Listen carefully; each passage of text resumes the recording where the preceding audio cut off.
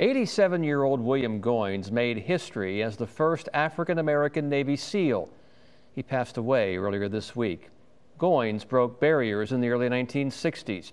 Then your side's Regina Mobley looks back at the SEAL who, in and out of the water, left no man behind.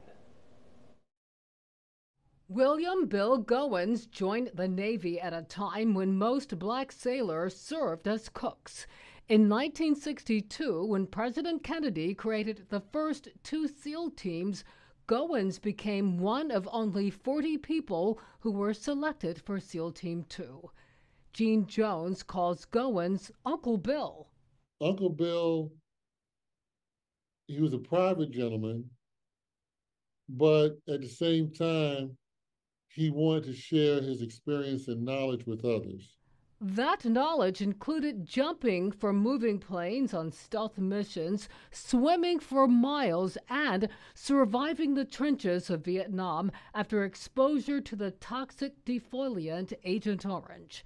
In 32 years of service, he earned the Bronze Star, the Navy Commendation Medal, and more. The medal he earned for helping scores of children is intangible. Gene Jones will never forget when Goines told him to never have a defeatist attitude. And when I was a kid at 12 years old, he told me that. I said, "What is a non-defeatist attitude, Uncle Bill?" He said, "You don't quit."